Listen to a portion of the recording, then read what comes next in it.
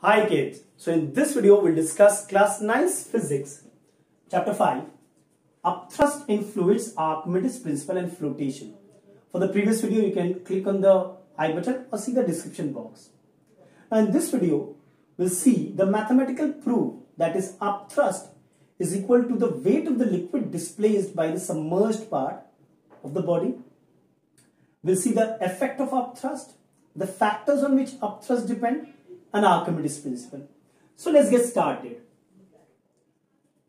First we'll see the mathematical proof how upthrust is equal to the weight of the liquid displaced by a body placed inside it, by the submerged part of the body. Now, suppose you take a beaker, okay, filled with water or any liquid.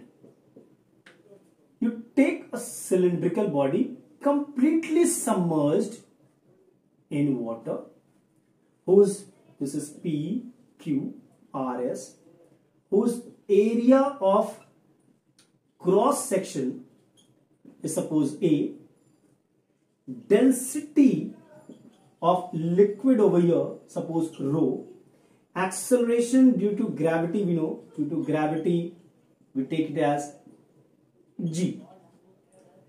Now look at it. Suppose this surface PQ is at a height of H1 from the surface, okay, and this is H2, the base, SR.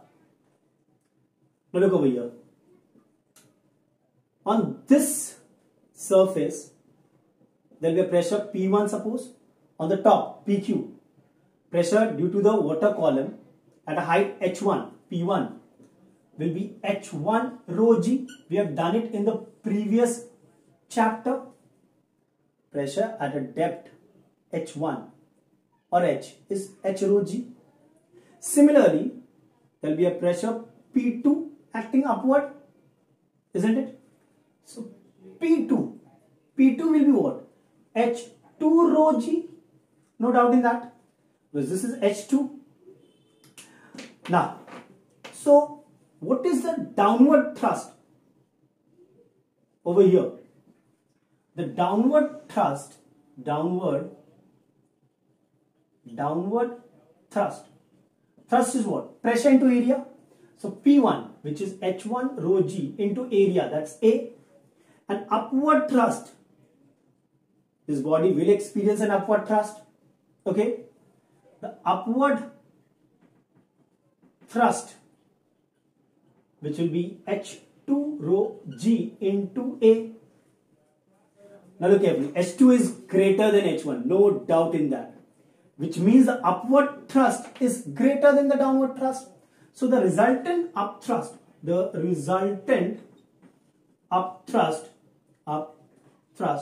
which is in upward direction, I can say is upward thrust minus downward thrust, that is H2 rho GA minus H1 rho GA, isn't it? Just take common rho GA, then H2 minus H1. Now look carefully. The volume of this cylinder is area into, suppose this is H, area into H. What is H2 minus H1? Look carefully, H. So area into H2 minus H1 will be nothing but volume of the cylinder, okay?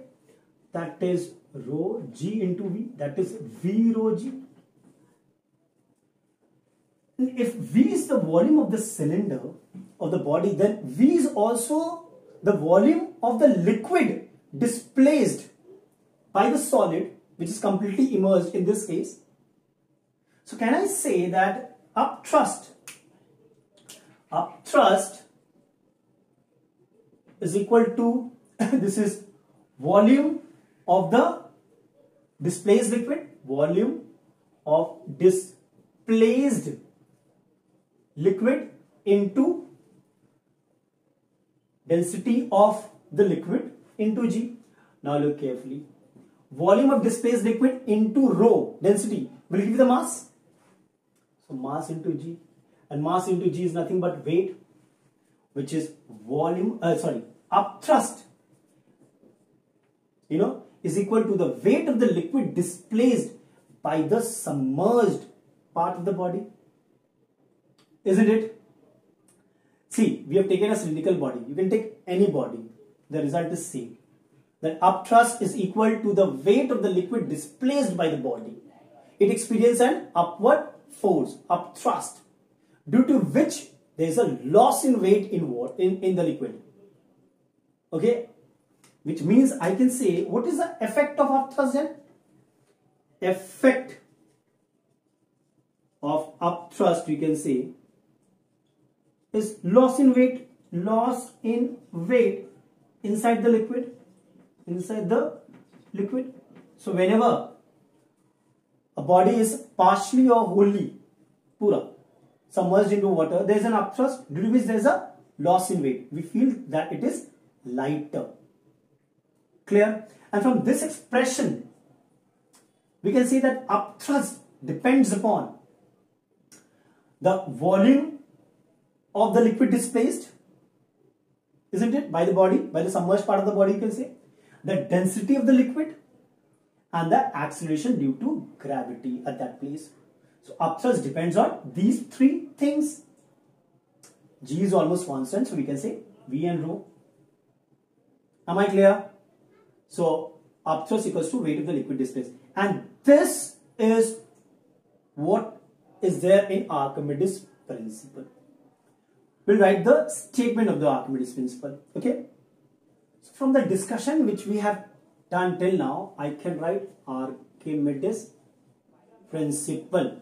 What is Archimedes Principle? See, when a body is partially or completely immersed in a liquid, it experiences an upthrust which is equal to the weight of the liquid displaced by the body. That is your Archimedes Principle, or the apparent loss in weight is equal to the upthrust on the body. This is what your Archimedes Principle is. And remember, when a body is completely immersed in water, what happens? It displaces the maximum value, which means the maximum upthrust is when the body is completely immersed in water. Because see, if the object, the body displaces this much of liquid, now upthrust is what? We just did V rho G. Now when the body is completely immersed in water, what happened? Now this body displaces a larger volume. So in this case, upthrust again V rho G, and capital V is greater than small v, which means in this case it will be maximum upthrust. Done? So this was your Archimedes Principle. So in this video, we'll keep it till here.